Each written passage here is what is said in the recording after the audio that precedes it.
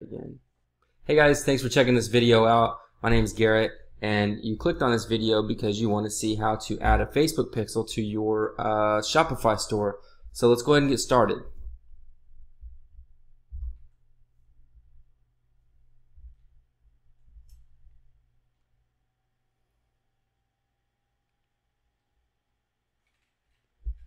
Alright, so the first thing is we need to find the Facebook pixel. And if this is your first time running a Facebook ad, you're going to need to create a pixel. I already have one created for my Facebook page, and these only work with fan pages. Keep that in mind. So what we want to do here is go over to this down arrow from your Facebook page and go to create ad.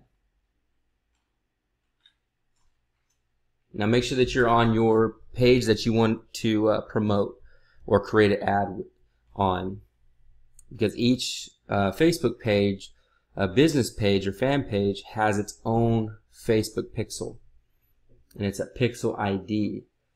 So now that you're inside the ads manager, what we want to do is create an ad, or actually we want to find the pixel first. So go here, and then you'll go to the menu bar in your ads manager, and I'm using Firefox. It may look a little bit different on Google Chrome. Keep that in mind. And you'll want to go to Pixels,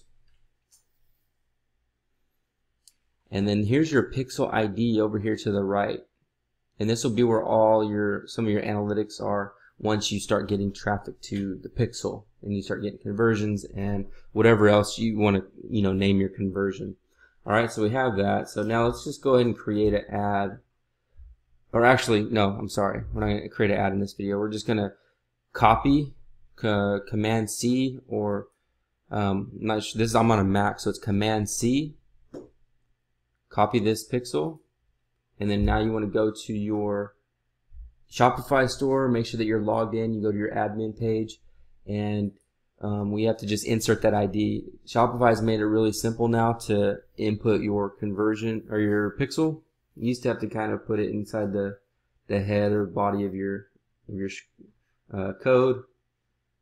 So now we just go to online store. Down here, go to preferences, and we will insert the pixel where it says Facebook pixel. So copy and paste that and save. And that's it. So now whenever in the next videos, I'll show you how to create Facebook ads, and then how to track the progress and run a successful campaign using Facebook ads. Alright, I hope this was super helpful. If you liked it and it helped you out, make sure to like it. If you want to see more videos like this with online marketing and online sales using e-commerce, Shopify, Facebook, Instagram, stuff like that, make sure to subscribe. I have a bunch of videos coming up. Alright, thanks for watching.